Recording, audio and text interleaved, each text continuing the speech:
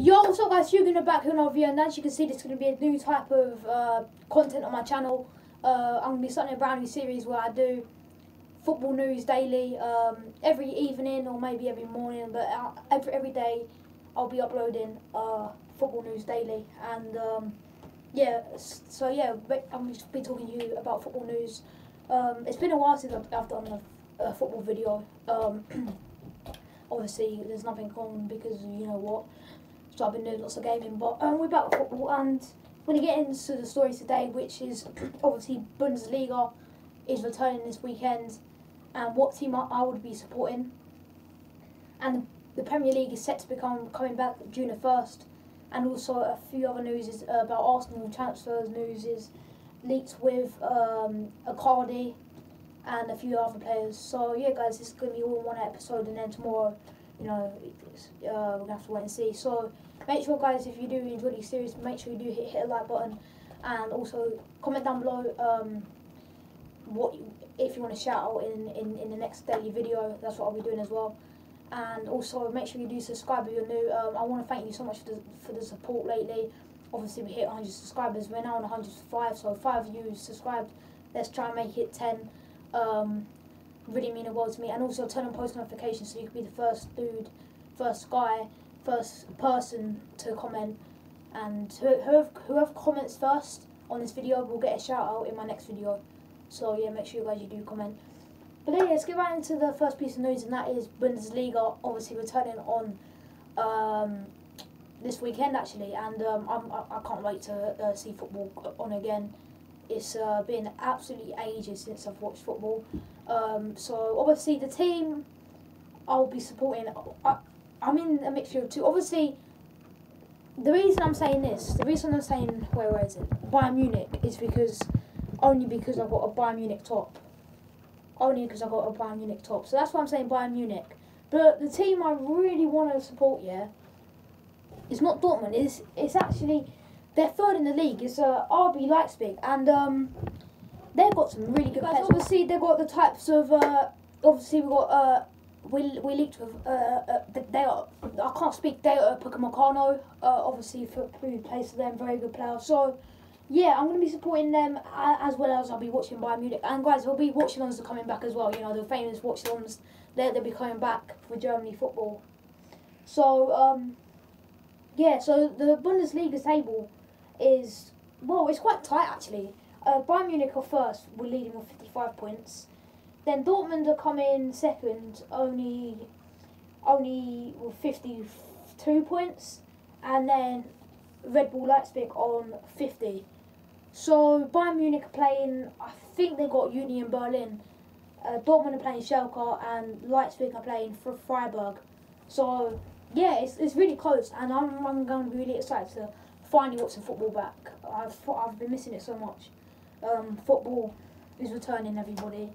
Only for Germany, unfortunately. But yeah, talking about football is returning. Maybe for the Premier League, let's get on to that next. The Premier League is set to be returning.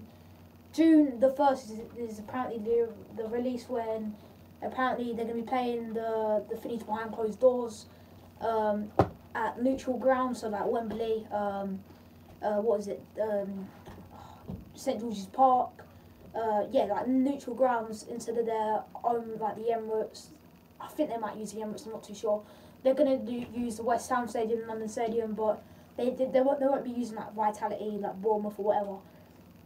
However, the Premier League clubs are unhappy to play at neutral grounds. Apparently, they all want to play at their own grounds. And then there's another story, apparently, because guys, you've got to think about people. There's some obviously crazy football fans who just don't listen to anything, you know. And what the Premier League are worried about is they're going to be playing it behind closed doors, but the fans are going to cause so much chaos outside. You know, you've seen it in when the Champions League, Valencia versus Atalanta, when it has played behind closed doors. The amount of people who actually waited outside they just waited outside. And cause so much chaos. I think that's what the Premier League are worried about. And the reason they put it to June the 1st is because they want to wait and see how the Bundesliga does. But yeah, there is obviously a few players who will refuse this. Guendouzi, for Arsenal, Guendouzi is one of them. Mainly because he apparently says it's not the right time yet. And for Aston Villa, they've got two players who, one has asthma, so he's in one of their. I've got asthma as well, funny enough. But he's in the critical character. If he gets it, it'll pretty much maybe a risk of his life.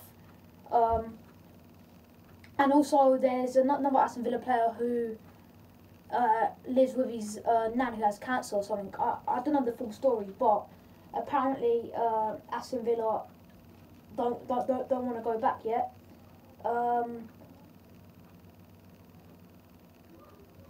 And apparently another news about the Championship. Championship could be returning after the Premier League, so June 6th.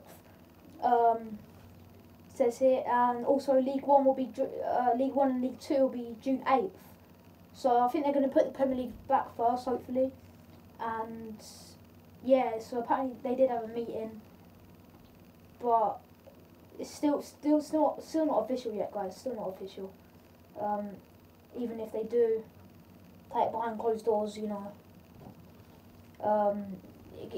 What if one of the players from any club gets, you know, contracts it? I know they're gonna test them all, but when guys, you do realise when you get a test, right? When you get tested, you got to wait 2 days before. So say like if for example, say like we got Lucas Torreira, right? He gets tested for it, and then obviously I think he lives with his brother. No, he lives with his wife. So he contracts it at home. Then no one's going to know that he has it. So he's going to pass it on to all the Arsenal players. That means the Arsenal players are going to have to go in isolation, plus the team that they played. So say like he's playing Liverpool. Liverpool have to go in isolation as well. So it's like, and then that's going to delay the Premier League. So I don't get what's going to happen, but yeah, guys, that's all about the Premier League right now. Is apparently June the 1st is that. Now we're going to move on to some transfer news for the Gunners, and we'll start off with Mario Icardi, and apparently obviously he's been heavily linked with us, but Icardi's wife, obviously we know all about her, right, from Inter and stuff like that. Icardi's wife, actually, if you didn't go on Instagram, a few rumours of potential move to Arsenal, as she posted a snap of their son wearing a Gunner shirt. So on Instagram there, not Snap is Instagram, Icardi wife posted a snap of her son wearing an Arsenal shirt. Then again, it could mean anything, you know, because Arsenal are one of the top clubs, obviously, in the Premier League. I know right now we're doing bad, but we are one of the toppest clubs in the Premier League, right? Biggest, should I say? We're one of the biggest. Man City are not a big club. Right now, they're one of the best, but they're not the biggest. You remember them from, I don't know, 10 years ago. They was fighting relegation, right? They've only just come up. Same thing with Spurs. They might be better than us right now, but they're not bigger than us. Liverpool, you can argue, yeah, they are our biggest club as well. Man United, yeah, biggest club. Obviously, they used to be a bit better than us one time. And then you got other teams who Wolves are not a big club, despite they're doing really well. So yeah, you have to remember that in other countries as well. Arsenal are a massive club, so it could be anything, because I've seen so many players' sons wear Arsenal shirts. Yeah, and so it could be anything. So apparently now the Argentinian striker is currently on loan at Paris. Inter Milan has speculation, and he could even be involved with a huge swap deal involving Pierre-Emerick Aubameyang. Obviously, so much talk about Aubameyang right now. So there could be a swap deal for them. But yeah, it's just showing his picture of the son. The Gabon forward is 30, is about to enter the final year of his contract at Arsenal, and his claims Arsenal already tested the waters into an exchange. Now Cardi's partner Wanda, who is also an agent, so Cardi's wife is an agent apparently, so has stirred up talk about transfer, and she says more about Cardi. About about Inter and stuff like that. So guys, more news about Arsenal right now. Willie was obviously Thomas Partey's the main person being talked, and also Alexander Lacazette could be going the other way. Guys, would this be? Would you take this? Aubameyang leaving, Akari coming in, Thomas Partey coming in for Lacazette.